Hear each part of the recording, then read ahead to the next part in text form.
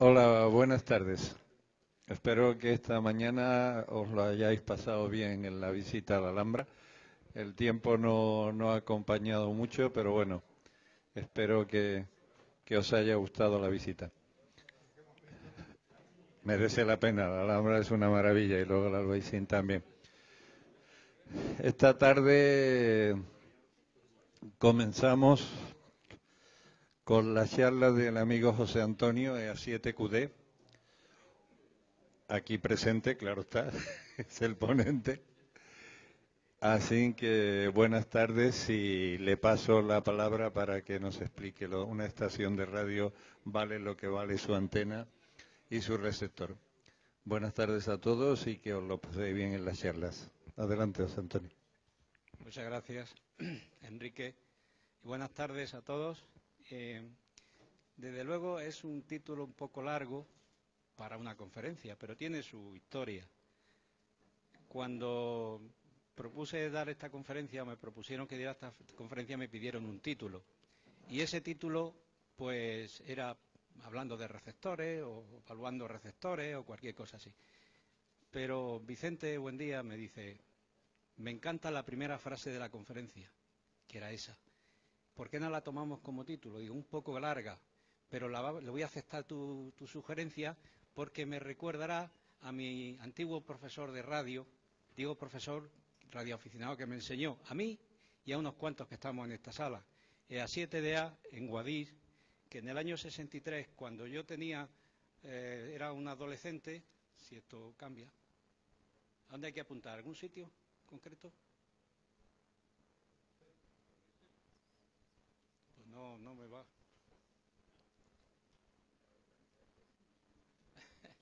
Espérate, vamos a hacerlo. No te preocupes, si no va, le doy a mano. Ah, que hay que apuntar ahí. Yo apuntaba hacia allá. No, pero que hay que apuntar ahí, ¿no? Ya, yo le he dado al primero, al de arriba. ¿Eh?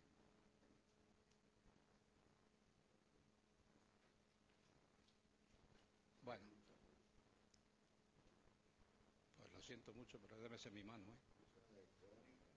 Bueno, no creo que estorbe. Sí, estorba a vosotros.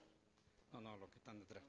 Bueno, decía que esa frase me la dijo a mí hace muchos años, concretamente en el año 63, cuando yo era un adolescente todavía y me iniciaba en la radio, EA7 Dinamarca América, Jesús Martínez García, profesor que fue del Instituto de Guadix y magnífico radioaficionado que nos enseñó radio a unos cuantos de los que estamos aquí. Por eso, en homenaje a Jesús, que en paz descanse, pues va a esta conferencia también.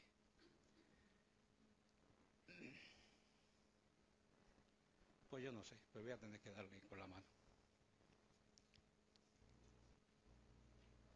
Esa frase luego la vi escrita y la leí en otros, en Hamburg, en otros lugares, de otra forma. Si tienes 100 para montar una estación, gasta 60 en el RX, 30 en la antena y lo que queda en el transmisor, más o menos.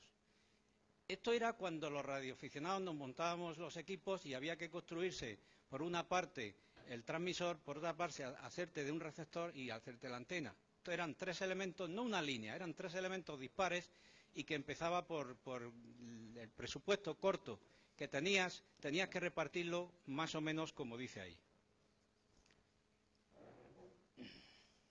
Siempre va la primera.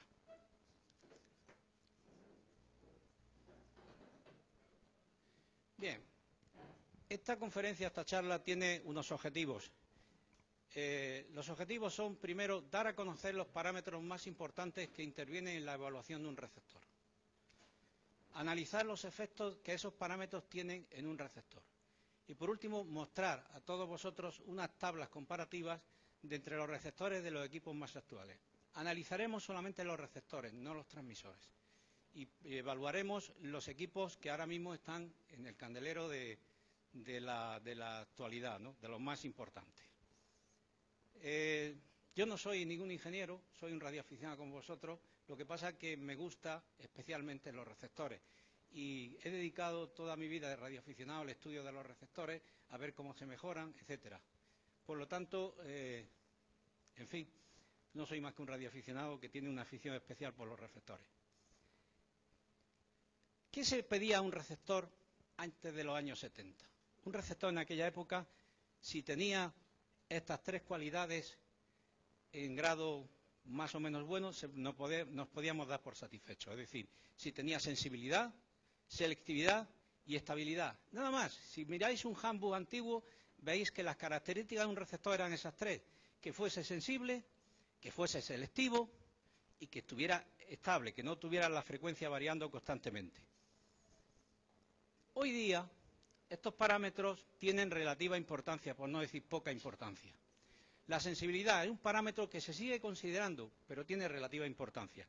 No es lo más importante en un receptor. Es más, receptores con mucha sensibilidad puede ser contraproducente. La selectividad dejó de ser un parámetro definitorio de la calidad. ¿Por qué? Porque realmente los filtros en frecuencia intermedia mecánicos o a cristal impusieron una selectividad muy buena. El filtrado digital con ancho de banda configurable, con todas sus consecuencias, que también la tiene, es una herramienta que hoy puedes configurar un filtro que tenga los hercios de anchura que tú quieras. Luego, la selectividad hoy día no es un parámetro importante.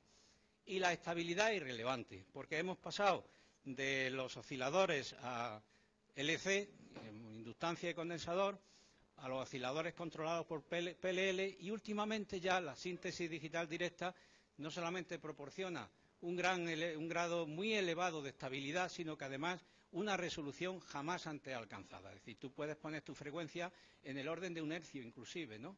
Entonces esto era hace unos años totalmente inalcanzable.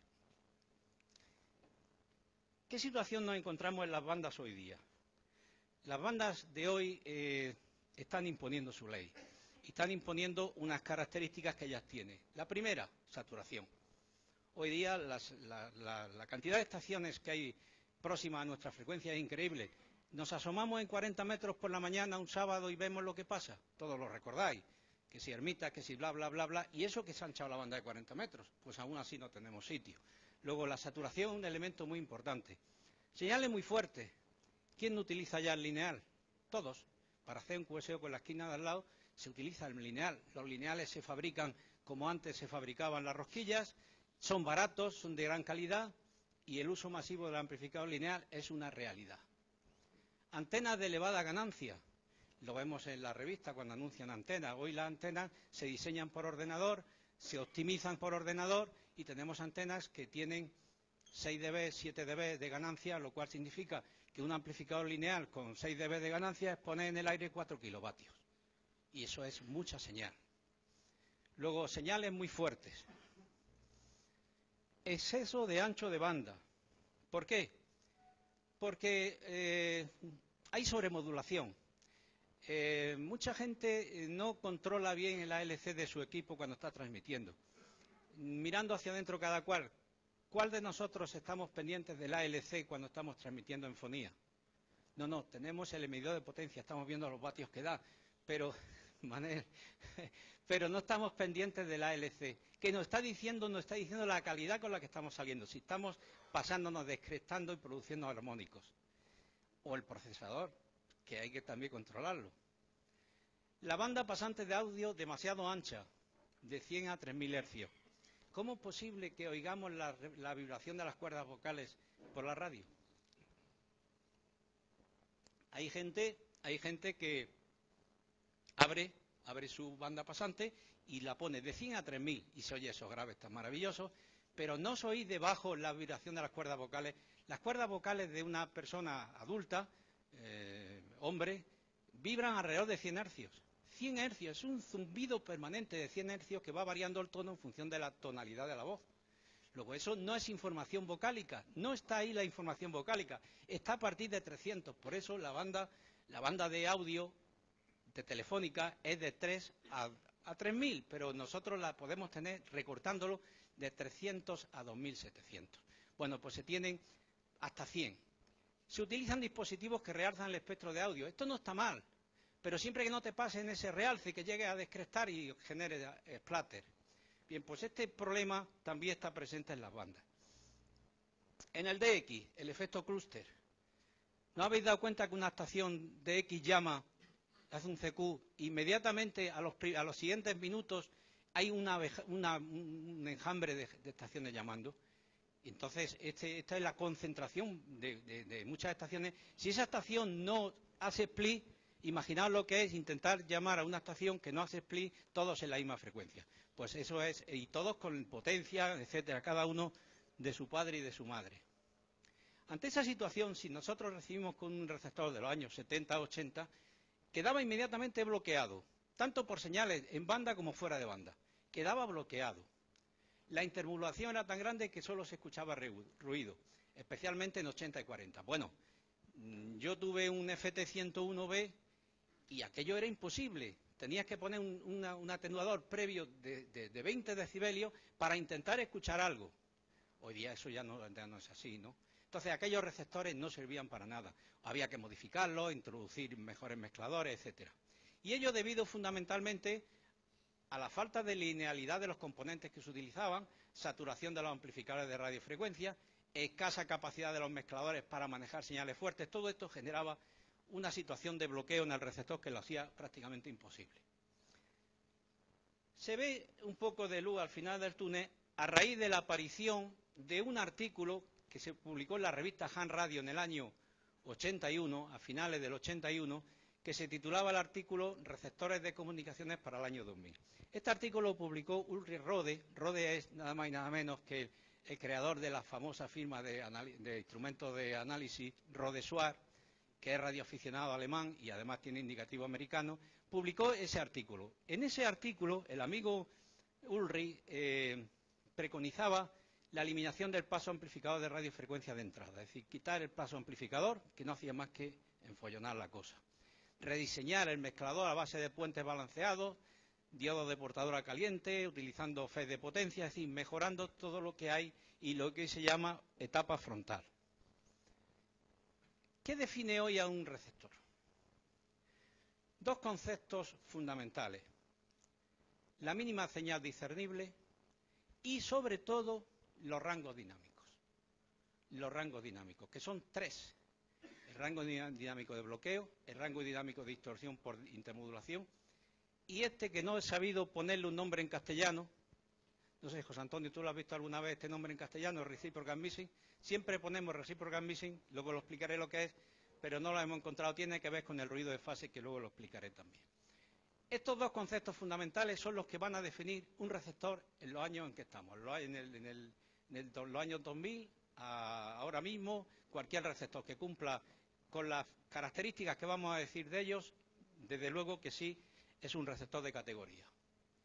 El concepto sensibilidad. ¿Qué es la sensibilidad? Es intuitivo. Decimos que es la capacidad que tiene un receptor para recibir señales débiles. Lo dejamos ahí. Luego veremos, puntualizaremos un poco más sobre esto. La sensibilidad la podemos expresar de formas distintas. La podemos expresar como tal sensibilidad es un concepto admitido. Mínima señal discernible, que también tiene un carácter intuitivo, mínima señal que eres capaz de discernir ese receptor, mínima señal, luego explicaremos por qué.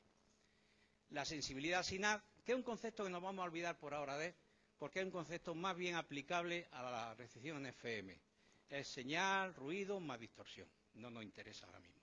Y el cuarto concepto que tiene que ver con la sensibilidad es el factor de ruido, que es más aplicable a las microondas de Manel, a todos los amplificadores. El concepto factor de ruido de un amplificador en microondas es un tema muy importante.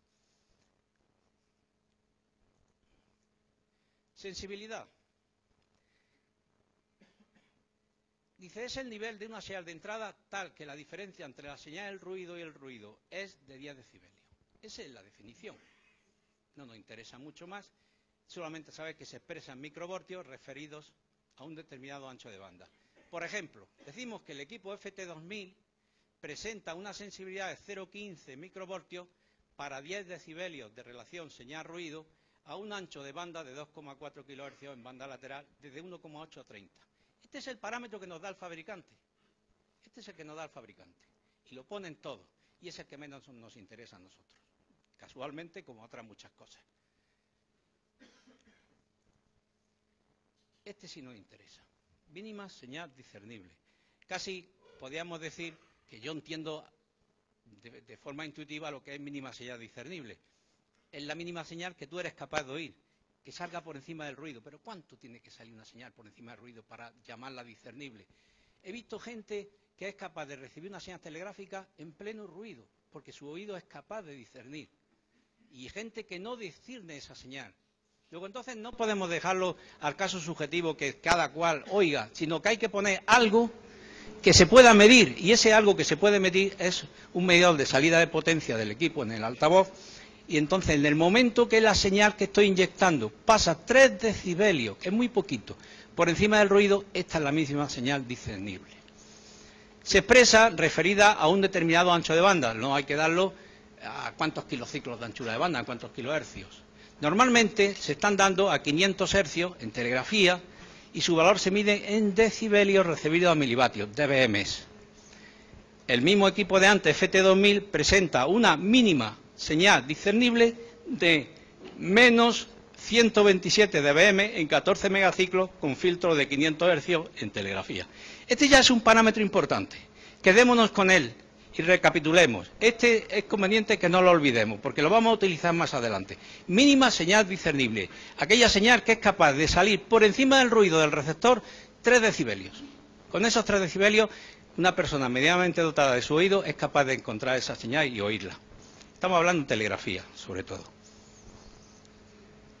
Los rangos dinámicos. El rango dinámico realmente, en general, tiene relación con la capacidad que tiene un receptor para manejar señales fuertes, de elevado nivel de entrada. Capacidad que tenga el receptor para manejar esas señales, que no es fácil manejar un receptor señales fuertes, como veremos después. Hay 3. El rango dinámico de bloqueo, que recientemente la RLL lo ha cambiado el nombre. Antes le llamaba BDR, rango dinámico de bloqueo, y ahora le llama Blocking Gain Compression. Yo he puesto las dos, pero voy a utilizar fundamentalmente la primera por comodidad propia, de que es la variable que yo siempre he conocido y he utilizado. El segundo rango dinámico es el de distorsión por intermodulación, IMDR, o también se llama IMD3. Y la tercera es el reciprocal missing, que está escrito en inglés porque no hemos encontrado algo en español que lo traduzca. Pero como lo voy a explicar, lo vais a entender enseguida. Bien, pues vamos a empezar a meternos con estos parámetros que ya sí son importantes. El rango dinámico.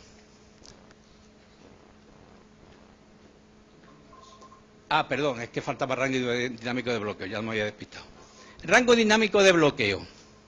Fijaros la definición porque es muy exacta. Capacidad que tiene un receptor para mantener su sensibilidad intacta en presencia de una señal fuerte no deseada situada en una frecuencia próxima. Me está diciendo que un receptor, en cuanto hay una señal fuerte próxima que se le acerca y tú estás escuchando una señal débil, se la carga la débil, te quedas sin oír nada. Es la capacidad que tiene el receptor para no disminuir su sensibilidad cuando una señal fuerte se pone cerca de donde tú estás escuchando. Veremos después más cosas. Lo vamos a ver en un gráfico y todo. Vamos a señalar con el pitorrito este. Ahí veis, yo estoy escuchando en 14.030 una señal de menos 97 dBm. Eso puede corresponder más o menos a un S2, una señal debilita. En telegrafía S2, Pepe, ya sabéis que en telegrafía un S2, a veces nos damos con un canto a los dientes recibir un S2. Pero bueno, se puede considerar que es una señal débil. Y la tenemos ahí en 14.030. Y de pronto se te pone un paisano al lado tuyo que llega con menos 27 dBm. Eso es aproximadamente S9 más 45. Una señal fuerte. Y se te pone a 5 kilociclos por debajo. Y tú te das cuenta que tu señal que estabas escuchando tan confortablemente o desaparece o baja de nivel. Si consigue bajarla de nivel un decibelio, este es el punto de bloqueo de ese receptor, el menos 27 dBm. Si consigue bajarla de nivel un solo decibelio, es cuando ese es el punto de bloqueo de tu receptor, empieza a fallar por ahí. Se viene abajo, por decirlo de alguna forma. Entonces podemos calcular el rango dinámico restando la distancia que hay de su nivel de ruido a la señal que le hemos metido es 137 menos 27. Y decimos que el rango dinámico es 110 dBm. 110 dBm. Es un muy grande, muy pequeño, luego lo veremos cuando analicemos los receptores actuales. Esta es la definición en rango dinámico de bloqueo, es la diferencia en decibelios entre el ruido de fondo, MDS, mínima señal discernible, y el nivel de una fuerte señal fuera del canal, tu canal es 14.030, que produce una disminución de un decibelio en el audio de la señal que se está recibiendo. Este está a 5 normalmente, este está a 5. El estándar es 2, 5 y 20. 3 estándares hay. Luego hablaremos también de esto. ¿Por qué se pusieron los estándares? Han ido variando. El primer estándar era 100 kilociclos. En los años 70 u 80 era 100 kilociclos. Y ha ido bajando, bajando, bajando, y ahora los estándares están en 2 y en 20. Sí, pero el fabricante no te lo especifica. Tú tienes que ir a los informes de la RLL.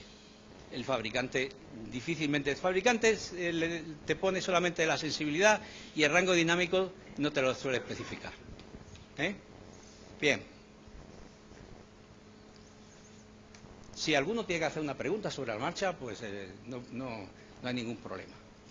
¿Qué pasa con la distancia? ¿A qué distancia me refiero? Pues a la distancia en que se pone esa señal de ti, distancia en kilohercios, claro. ¿Qué pasa con la distancia? Intuitivamente vemos que no es lo mismo que la señal que viene se te ponga cerca de ti, lejos de ti o encima de ti. Desde luego, un S9 más 40 encima de ti, se acabó. Si se pone a 4 kilociclos te hace pupa, si te pone a 20 ya te hace menos, y si te pone a 100 no te hace daño. Luego esa distancia va a determinar, luego acá habrá que marcar un estándar, y ahí es lo que viene. Los estándares son a 2 kilociclos, a 5 kilociclos, a 20 kilociclos. Fundamentalmente se están dando en los 3 ahora. Pues ¿qué pasa con la distancia? Pues pasa con la distancia, como he explicado antes, que a medida que la señal fuerte se aproxima a la señal débil, el VDR, el rango dinámico de bloqueo, cae espectacularmente. Cae espectacularmente. ¿Qué quiere decir esto? Pues que se viene abajo el equipo. Bueno, unos equipos más que otros, que ahora veremos. Hay unos equipos que se vienen abajo completamente y hay otros equipos que mantienen el tipo y siguen manejando la señal débil. Así, por ejemplo,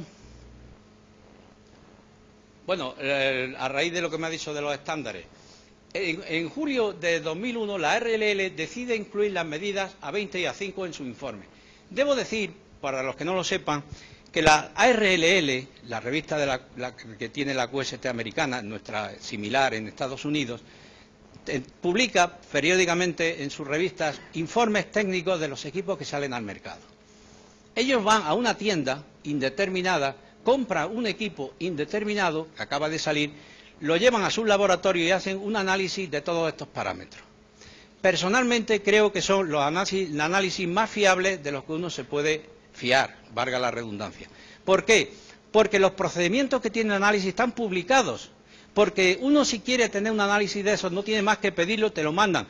Pero yo pago de su importe, por supuesto. Y te mandan unos tochos de análisis impresionantes. Está publicada la metodología, está bajo control de calidad. Por lo tanto, me fío personalmente mucho más de la RLL que cualquier otro taller más o menos reputado que hay por Estados Unidos dando este tipo de informes también. Pues en julio de 2001 la ARL decide incluir las medidas a 20 y a 5 kilociclos. A 20 lo venía haciendo, pero introdujo a los 5 kilociclos. Llega octubre de 2002 y un colega polaco, el amigo Tadeusz, SP7HT, publica en QX. QX es una revista que se publica 4 veces al año, es de la misma RL, pero es una revista muy técnica, conceptos muy técnicos y un poquillo dura de leer, ¿no?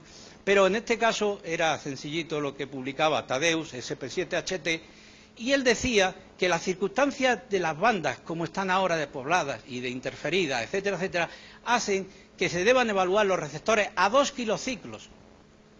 Y lo explicaba y lo decía por qué, tal, etcétera. La RLL tuvo que esperar unos años para incluir esos 2 kilociclos. En el 2006 decide incluir las medidas a 2 kilociclos. Un ejemplo, aquí tenemos 2 equipos. El K3 está a la izquierda y el FT2000 que está a la derecha. Vamos a comparar estos equipos. El K3 tiene un rango dinámico de bloqueo de 142 decibelios a 20 kilociclos y de 140 a 2 kilociclos.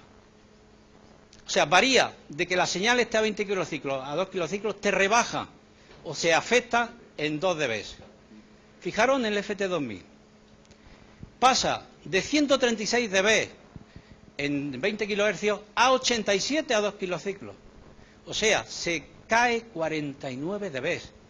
49 dB son casi 10 elevado a 5, son 100.000 veces. Bueno, esto está ahí medido. Pues veis que todos los equipos no caen igual. Hay unos equipos que aguantan el tipo y hay otros que se vienen abajo espectacularmente. Bien, pues vamos a continuar. Otro rango dinámico, el de distorsión por intermodulación, también muy pernicioso como el anterior. ¿Cómo funciona este? Tengo que explicaros, para los que no lo conozcan, el fenómeno de la intermodulación. Cuando dos señales de frecuencia F1 y F2 próximas entran en un dispositivo mezclador, en un dispositivo amplificador, por cualquier otro de los dispositivos electrónicos, se producen productos de intermodulación. Es decir, F1 y más F2 aparecen a la salida, ya estaban a la entrada y aparecen a la salida. Pero ¿sabéis qué aparece también a la salida? Aparece F1 más F2 y F1 menos F2, que se llaman productos de intermodulación de segundo orden. Y aparecen, y estos son los malos, 2F1 menos F2 y 2F2 menos F1. Ahora lo veremos en unos números para clarificarlo. Los segundos, los 2F1 menos F2 y 2F2 menos F1, productos de intermodulación de tercer orden, son horriblemente perniciosos, porque los anteriores no son perniciosos porque se van fuera de la banda. Y ahora veremos cómo se van fuera de la banda. No te hacen daño y mira, aquí tenemos, supongamos que tenemos dos señales en 7020 y en 7040. Bueno, pues 2F1 menos F2 son 7000 y 2F2 menos F1 son 7060. Son señales falsas. Están ahí, las vais a oír y vais a decir, ahí va, aquí hay una estación. No hay ninguna estación. Salen de la combinación de la otra. Son falsas, pero están ahí. Mueven el emitter en muchos casos. En función de lo malo que sea el receptor, mueven hasta el emitter. Y te van a 1S3, 1S4, como yo he visto en algunos receptores. Si esto te pasa a ti en tu equipo y se pasa y ves que mueve el emitter, tienes un problema de IMDR. Tienes un problema que no se puede solucionar prácticamente. Es de diseño el problema. Este parámetro define la capacidad de un receptor para no crear señales falsas. No crear señales falsas como consecuencia de la presencia de señales fuertes situadas en diferentes frecuencias fuera de la banda de paso del receptor. Esto es lo que mide este parámetro, la capacidad del receptor para no crear señales falsas. Vamos a ver una esquemilla que creo que tengo por aquí. ¿Por qué se crean estas señales falsas? Ya lo he dicho, por la existencia de falta de linealidad, amplificadores, mezcladores, detectores, etcétera. Aquí tenemos el problema. Fijaros de las dos señales fuertes. Una está en 7020 y otra en 7040. Las señales son verdaderamente fuertes, menos 28 dB, una especie de S9 más 40. Bueno, pues las dos espúreas, señales falsas, aparece una en 7000 y otra en 7060. Si esas señales tienen más de 3 dB en el medidor de audio, amigo, las tienes ahí. Y tú vas a creer que estás oyendo a alguien aquí, no estás oyendo a nadie. Y encima, si son en telegrafía, no entiendes nada, porque no siguen la telegrafía, ya que son el producto de la suma y las diferencias de estas dos. No oyen más que un batiburrillo y no sabes qué es. Pero no es lo peor eso, no es lo peor eso, porque con no hacerle caso y pasar el día, te vas. Pero lo peor es que tú estés precisamente en esta frecuencia haciendo un QSO, con una señal débil, y de pronto se te montan estos dos, que está cada uno lejos de ti, y la espuria te cae encima y te machaca tu QSO. Eso es lo peor. Es decir, que puede generar una señal falsa y que encima te caiga donde tú estás escuchando tu QSO débil. Está machacado. Por eso este es malo, este invento es malillo. Igual que el otro también. El nivel se calcula de forma parecida al anterior, tomando como base la mínima señal discernible y el punto donde ya se produce la distorsión, que es menos 28. Pues 109 decibelios es el dato a tener en cuenta. Aquí está la definición.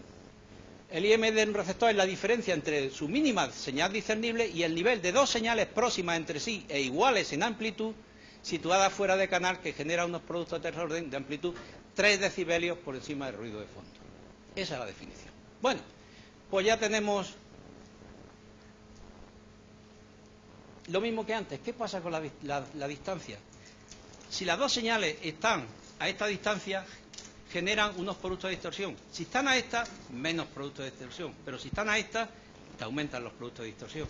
O sea que la distancia en que estén esas dos señales, te va a venir cuáles son las señales espurias, cuánto más grandes son las señales espurias. Luego, entonces, tenemos que tener en cuenta la distancia. Por eso la distancia en kilohercios son 2 kilohercios, 5 kilohercios y 20 kilohercios. También lo mismo que antes. A medida que disminuye la distancia, el IMR se degrada espectacularmente. Se degrada espectacularmente. Menos espectacular en unos equipos que en otros. Todo se ha dicho, no todos los equipos se degradan igual.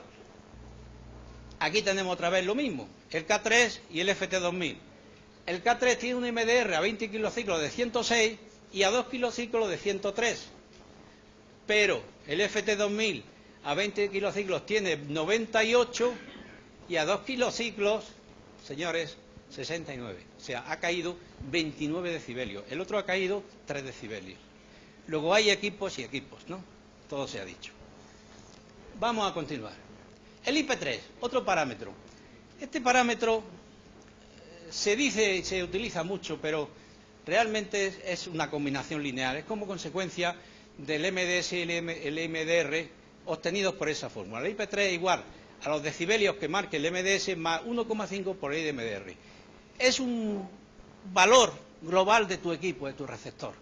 Tú tienes un punto de intersección de X decibelios y tú ya te haces una idea de lo que estás comprando. Si es que te lo dicen. Si es que te lo dicen. Porque lo más probable es que la casa comercial ni mus de esto. Tienes que ir a los análisis de la RLL para encontrarlo. El IP3 puede ser negativo, nulo o positivo. Y ahí tenéis.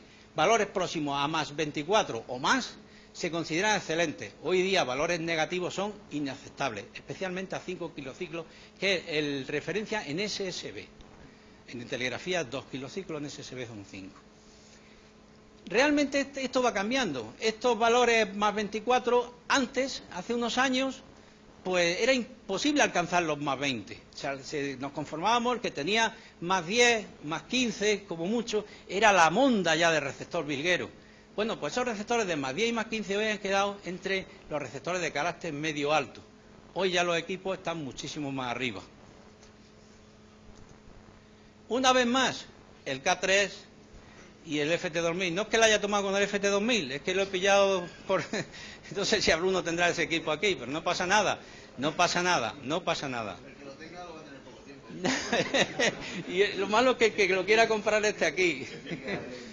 Bueno, pues el K3, fijaos, su IP3 pasa de 29 a 26 y mirad el FT2000 pasa de más 26 a 5, perdón, a 20 a menos 16 a 2 kilociclos. O sea, hay una diferencia de 42 decibelios. Una hartá total. Bueno, pues esos son datos extraídos de la RLL. El reciprocal missing. Esto es un yuyu que muchas veces tenemos nosotros la culpa en nuestro equipo y otras veces la tiene el vecino. Vamos a ver si... prestad atención a los dibujillos que os voy a poner aquí. Esta parte de arriba es el espectro de una señal de un oscilador. Fijaros el oscilador a cristal. El oscilador a cristal se caracteriza por generar una señal limpia, estrechita, poco ancha por la base, divina, estable, fantástica, oscilador a cristal. El oscilador con bobina de condensador, pues es también limpio, pero ya es un poco más ancho. Luego llegaron los sintetizadores, que tanto un sintetizador como un DDS, sintetizadores. Y el sintetizador ya no tiene por la base base tan estrechita como este. Salen unos faldones aquí, y esos faldones son ruido que genera el sintetizador, y que lo lleva como una mochila encima del sintetizador. Donde vaya el sintetizador se lleva ese ruido. Ese es un sintetizador de buena calidad. Fijaros el de mala calidad. El de mala calidad tiene la mitad de ruido. Todo esto de ahí por debajo de los faldones es ruido. Y digo y repito, ese ruido lo llevan en la mochila el sintetizador. Se lo lleva y donde vaya a entrar, entra él, su señal y su ruido. Ahora fijaros en la segunda fila de dibujo. Aquí representa dos señales de SSB. Una señal que tú estás escuchando y que es bajita, Fijaros el nivel de ruido en la línea esta que hay aquí, paralela a la base, eso es el ruido de fondo, noise floor, ruido de fondo. Y tú estás saliendo tu señal por encima del ruido un poquito, ¿no? Un poquito. Y de pronto se te pone al lado otra señal, otra estación, pero que fijaros que como es una señal limpia, no te mete ruido por ninguna parte. Pero si la estación que te entra utiliza un sintetizador como ese, fijaros lo que pasa, fijaros bien lo que pasa. Se oye la señal y mete todo este ruido. Tú notas un ruido de fondo como si hubiera soplido. Y tú dices, qué mala está la banda. ¿Qué va? No es que esté la banda mala, es que está transmitiendo, lleva su mochila, su ruido y te lo está transmitiendo a ti. Y te está tapando tu señal débil, que fijaros cómo sale ahora por encima del ruido, difícilmente aparece por aquí. Antes la recibías porque estaba muy por encima del ruido de fondo y ahora el ruido de fondo se ha incrementado en una buena cantidad y casi se come a la señal que estabas escuchando. Y eso te lo ha hecho una señal limpia o una señal sucia, pero del vecino de la estación que llega, que tiene un sintetizador malo y cuando transmite acompaña todo ese ruido y te ha machacado a ti, que no tenía nada que ver, ¿eh? Pero ahora vamos a ponernos en el caso que el que tiene el sintetizador malo eres tú, tu equipo, tu equipo. Fijaros lo que pasa. Este es el oscilador local de tu equipo, que no tiene nada de limpieza. Todo esto de aquí para abajo es ruido. Y entonces tú estás recibiendo en este momento, o quieres recibir estas señales limpias que ven aquí. En el momento en que tú le intentes recibir, fíjate lo que pasa. El ruido que acompaña en la mochila a ese sintetizador hace que la señal que tú estabas recibiendo, que fíjate qué amplitud tiene, está más pequeñita. Mira cómo aparece por ahí. Se ha cargado la señal. Y tú crees que hay ruido de banda y ruido de todos tipos, y es que tu propio sintetizador se ha ido al garete, no está dando una señal limpia. Y eso es así, eso se llama reciprocal missing. Habría que explicar otras cosas para lo que sepáis más, no quiero entrar más porque enfollonamos mucho la cuestión, pero hay otras cosas por ahí. ¿Qué soluciones hay para estos problemas? Dinero, dinero y dinero. Mejorar el diseño de la parte frontal con ese tipo de posibilidades. Mejora del diseño de la sección frontal del receptor.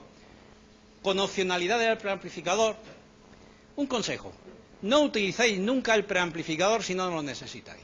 El preamplificador que lleva incorporado al equipo degrada la recepción del equipo un montón de decibelios. No lo utilicéis nunca si no es necesario, pero cuanto más peor está la banda, peor el efecto que hace ese amplificador. Y se están cuidando mucho los preamplificadores, pero mejora de la etapa mezcladores. Claro, la casa comercial tiene que mejorar eso. Si lo mejora, ya no es un FT2000, ya se llama otra cosa, más cara y más eso. Los roughing, cuidado con los roughing, cuidado con los roughing. Los roughing filters son unos filtros que se ponen inmediatamente en la primera conversión. ¿Qué pasa con los roughing?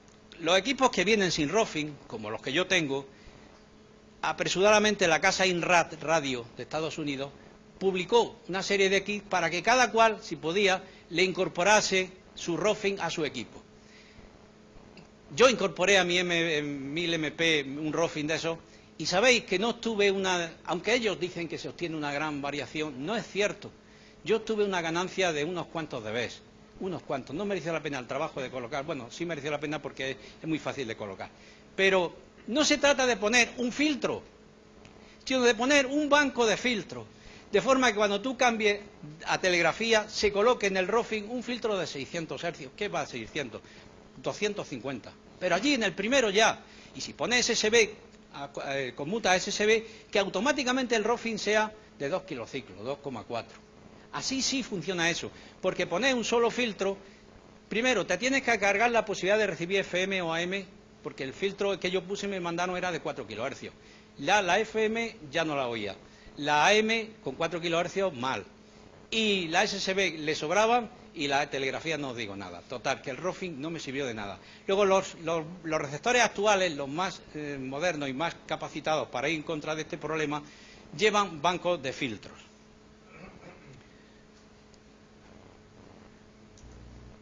Sintetizadores con menos ruido de fase, nos ha fastidiado, claro, pero echar dinero ahí para hacer un sintetizador. Si una Yaesu X no sé cuánto lleva un sintetizador que no tiene casi nada de ruido de fase, pues es porque vale muchísimo más dinero.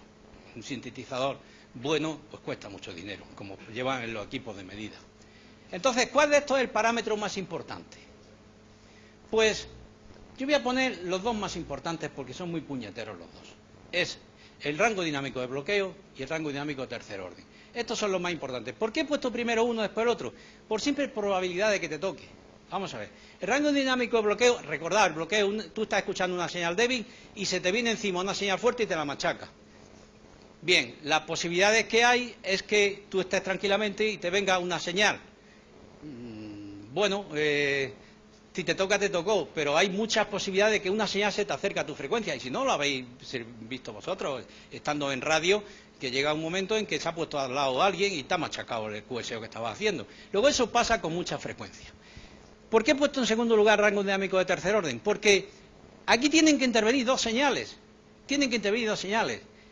Y dos señales ya es más difícil que dé la casualidad que dos señales se te pongan cerca del sitio y a la distancia justa para machacarte tu QSO. Pero es que además, qué casualidad que tú tienes que estar escuchando una señal de tu QSO en la frecuencia en que se produce la espúrea. Luego, las probabilidades que te toque un caso 2 son más lejanas, aunque tocan también. Entonces, la primera es la que te toca fácilmente. La tercera, reciprocal missing, porque es un tema que tú tu equipo lo puede tener, tu propio equipo lo puede tener y te puede generar el propio ruido, o otro que se te ponga que sea con un sintetizador malo y te genere el mismo problema. El punto de detección tercer orden es una evaluación de los otros dos y no tiene más importancia.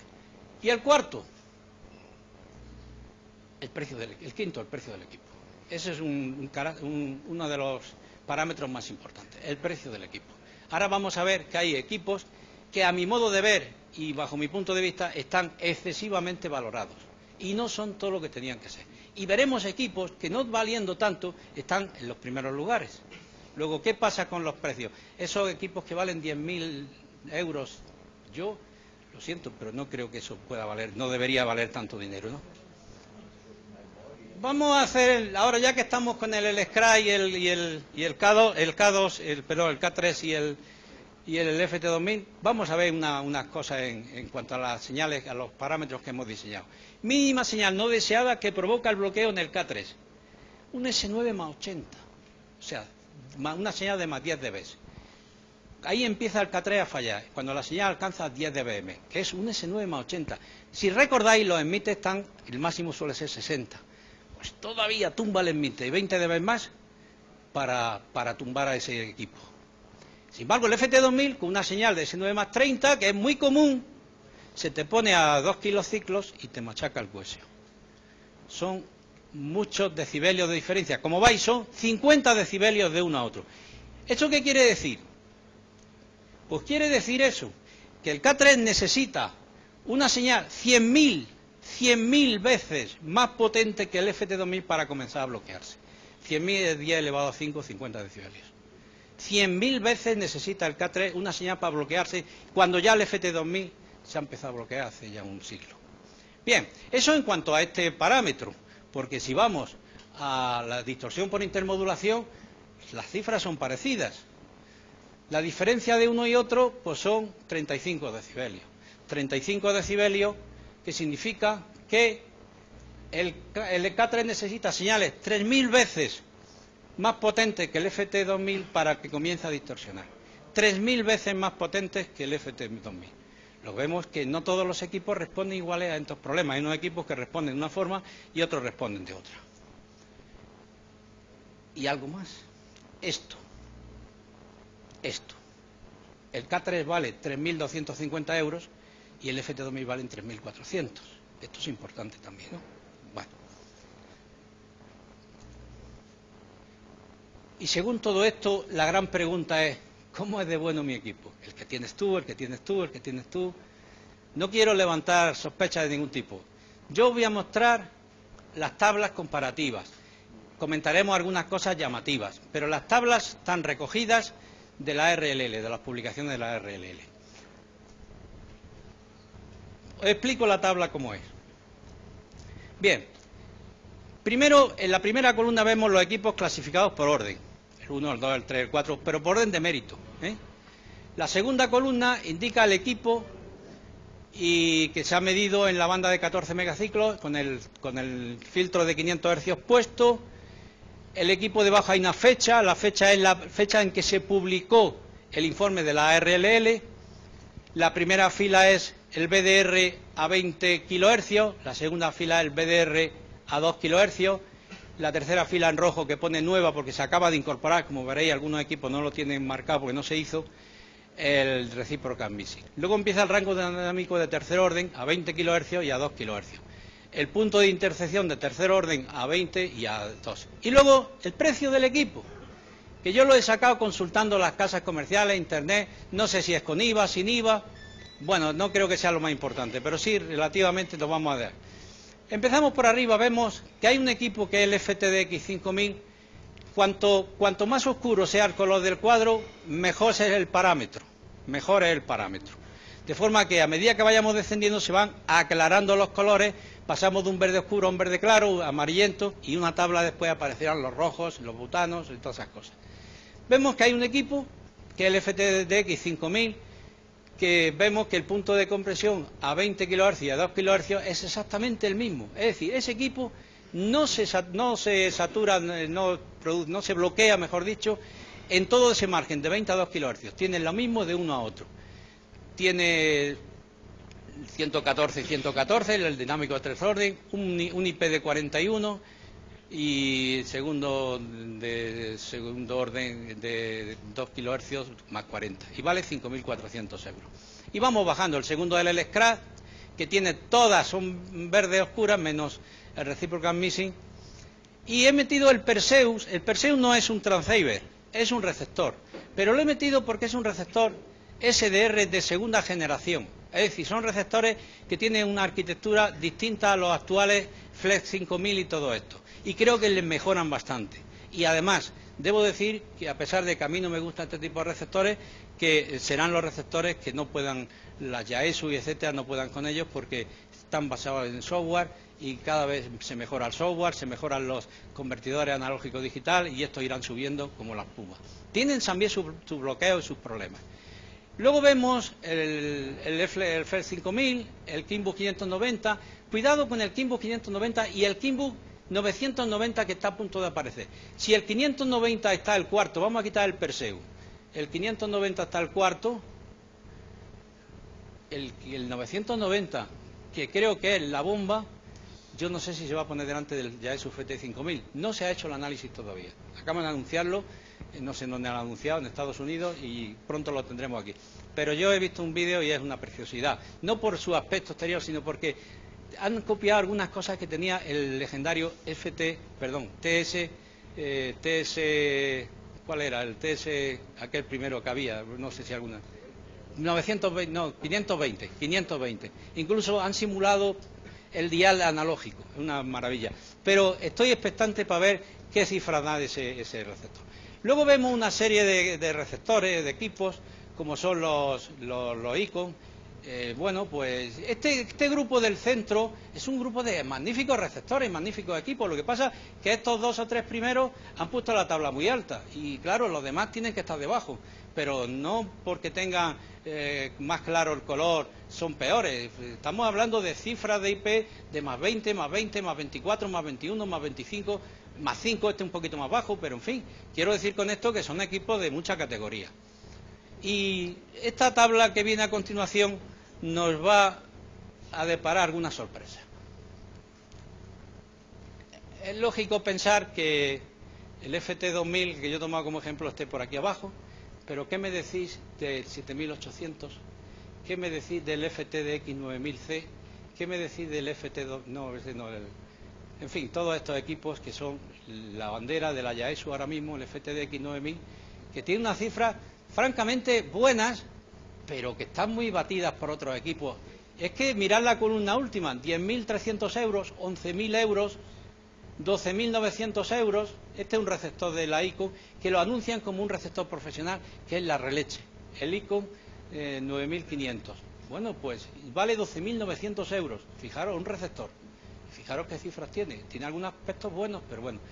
Y luego pues vemos en el FTDX 9000 Context, que lo veis aquí, y bueno, es más un dB. Hemos visto 30 dB y 40 dB en otros equipos. Y vale 10.000 €. No nos perdamos de vista. Entonces, ¿realmente qué estamos comprando? ¿Realmente esos equipos valen 10.000 €? Yo no sé si la ESO ha sacado el FT5000 como reversión a todo esto, si además lo ha puesto más barato que los propios que están por debajo. Y luego están los equipillos estos que sirven para salir los domingos a la activación, etcétera, y bueno, que cumplen su papel. Todo esto viene a cuento porque todo depende de la radio que cada cual haga. Yo puedo hacer radio de competición, estoy en el DX, en el PAILA, me bato el cobre con todo eso. Yo necesito un receptor puntero y una antena puntera. Recordemos la primera, lo que vale tu antena y tu receptor. No hemos hablado de antena, en otra conferencia podemos hablar de antena, pero aquí lo que vale es la antena más el receptor. Si a este receptor de gran categoría le pones un palo de escoba, evidentemente el receptor no te va a funcionar. Luego entonces, cada cual hace la radio que hace. Si tú estás para hablar en 40 metros, la charla amigable de la rueda de no sé qué, la rueda de la tortilla y no sé qué, pues perfectamente, la radio es para todos y cada uno. Pero si tú quieres un receptor que te responda y no se te venga abajo, ahí tienes. Esta tabla, si algo está interesado, alguno de vosotros está interesado, mi correo electrónico aparecerá después, si no me lo preguntáis, y no tengo ningún inconveniente en mandársela a cada cual. La tabla, repito, está publicada, no la tabla, esto lo ha recogido Tadeusz, este radioaficionado polaco que hablaba antes, y yo la he modificado, he seleccionado algunos equipos más punteros, he cambiado los precios que venían en dólares, buscado los precios en España, y bueno, pues que sepáis que está basada en los datos que publica la RLL todos los meses cuando manda su revista y viene un tipo de equipo. Hay que pensar que si un equipo tiene 22 y otro tiene 24, son dos equipos similares, no, las diferencias no están en un dB, 2 dB, las diferencias están cuando un equipo está al final de la tabla y otro está al principio, o por el medio, otro al final. No tengan en cuenta, como he dicho, que van a la tienda a comprar un equipo y lo analizan. Realmente, en buena lógica de estadística, había que comprar varios equipos, hacer un promedio, etcétera, etcétera, pero eso ni la ARL lo puede pagar, ¿no? Entonces cogen un equipo cualquiera al tuntún y le hacen las pruebas. Bueno, pues yo creo que ha llegado el final de mi tiempo. Si queréis, me someto a las preguntas que queráis y a mí no me queda más que daros las gracias por la atención que habéis prestado a pesar de que la hora es muy mala y estoy a las preguntas que queráis. Gracias.